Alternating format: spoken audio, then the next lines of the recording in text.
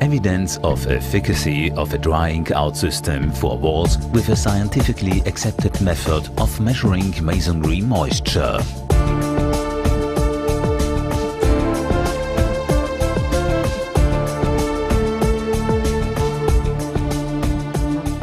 Several methods of drying out walls or old wet buildings exist. The horizontal moisture barriers in these buildings are damaged so that ground moisture is able to rise into the masonry above. The animation shows the permeable horizontal moisture barrier.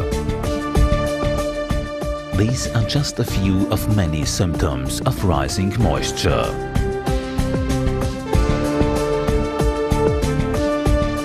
A house owner who is looking for a method of drying out should choose a company that provides evidence of its efficacy.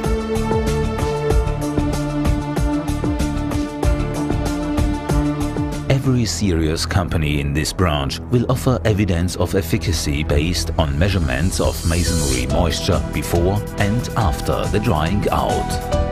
For this purpose, drill dust is taken from the wall at a depth of at least 10 centimeters with a slowly turning drill. The hand warmth test shows that the drill is not warmer than the temperature of the hand. Here is the proof. The drill dip stays below 40 degrees, measured with a contact-free thermometer.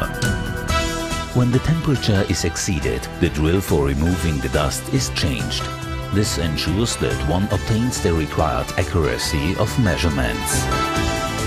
The drill dust is then weighted with a high precision scale and is dried within a few minutes by using the so-called DAR method, which has been described in many European standards. This measuring device has been tested for several decades and is suitable for use at building sites. Finally, the absolute moisture content is displayed in weight percent on the digital display. Today, this is the fastest, most reliable and most transparent method of measuring masonry moisture, and the owner of the building can check it on site. The obtained value should be entered immediately along with all other data concerning the site of measurement.